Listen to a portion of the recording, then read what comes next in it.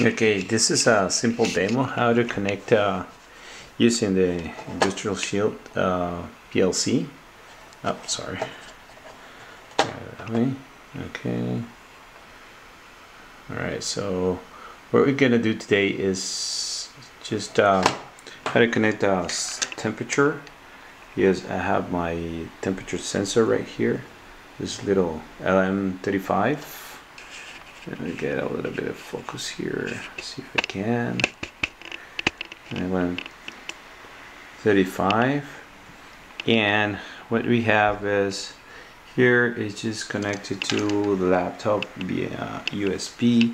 So you have in front a connection, and I'm powering the with these two pair of cables, ground and voltage to the breadboard, and it's just adding on the one side voltage, the other side it's ground, this black one, and data it's just coming through this orange and white cable, which is connected to the LM35 LM to the port IO8, which is port A1 for the Arduino, Leonardo.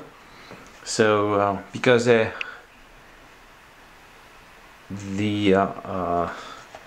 Ardbox, it needs to be powered, so I have a power supply here, additional power supply connected to right here, right?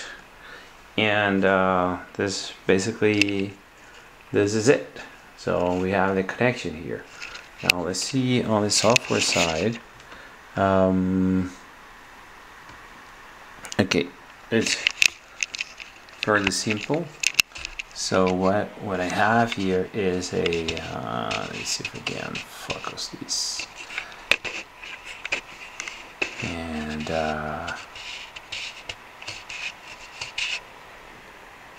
so okay, that's better. So what we have is I just named the variable a IO8, and it's going to be reading A1 on the configuration, and on the setup I just have start the beginning. I have no library whatsoever, absolutely no library, and on the void loop I'm just gonna create an integer called analog value and a float called temperature right there. Okay, right there. So, and next what I'm going to do is just read analog value read the IO8, which is port A1 for the Arduino, and then I'm going to divide this temperature and assign it to temperature variable to the analog value divided by 1023 bits, right? And because I'm using 10 volts, because this little guy here, its outputs are 10 volts, so I need to divide this by 1000, okay, and then print the values. And here, as we see here, just running and reading the temperature. Yeah, 20 degrees, 19 degrees, so on and so forth. So I'm gonna put my finger on this, on the temperature sensor, right here.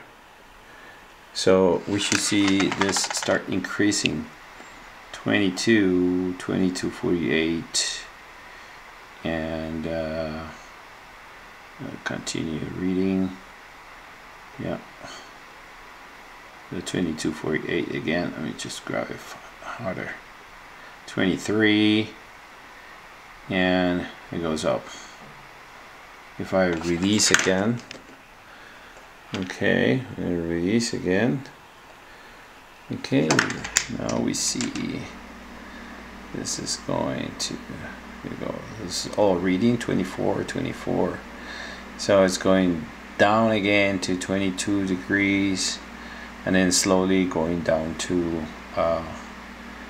the 19 degrees, which is room temperature right now. Alright, so this is it. It's very easy to understand and use. No library required in this case.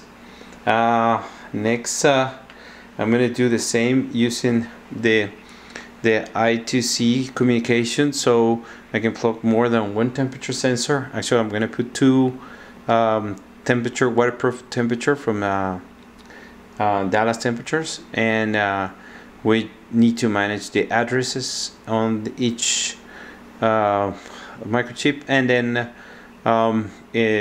read those values and put it on the screen.